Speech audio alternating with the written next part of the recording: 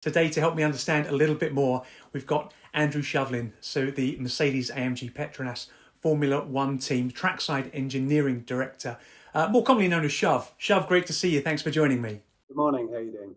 Yeah, really good, thanks. And I'm hoping you can help bring to light some of the things around car setup, so some of the terminologies that we hear. And I want to start by asking you about what is meant by vehicle dynamics. Well, vehicle dynamics is basically the study of cars going around corners or accelerating, decelerating, or even the ride of the car. So it's a bit like the sort of movement side of the aerodynamics.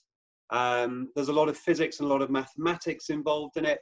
And it's basically a field of modeling where we're trying to use simulations to predict what the car is going to do, or to sort of augment the information that you're getting off the sensors.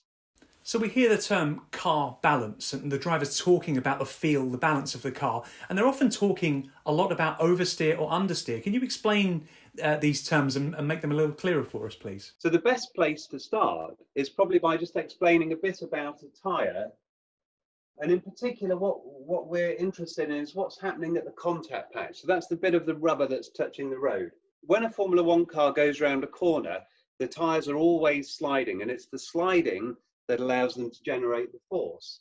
So if you imagine a front tyre here, it's pointing in this direction, but it'll be sliding. It'll actually be travelling over here, for instance, and that allows it to generate a cornering force.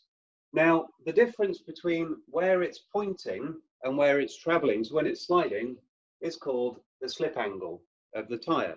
Now we're going to have to look at it in terms of the whole car. If we think about what's happening with an entire car, so you've got all four tyres.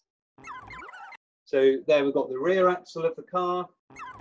Here you've got the front axle, and we'll draw these with some steering angle on them.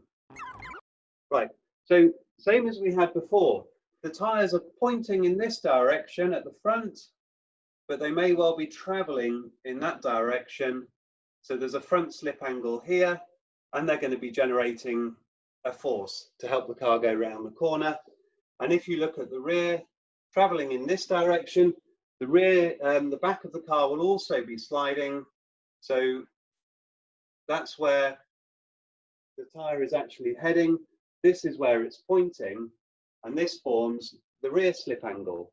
Now, whether a car's understeering or oversteering is purely dependent on what's happening at those slip angles.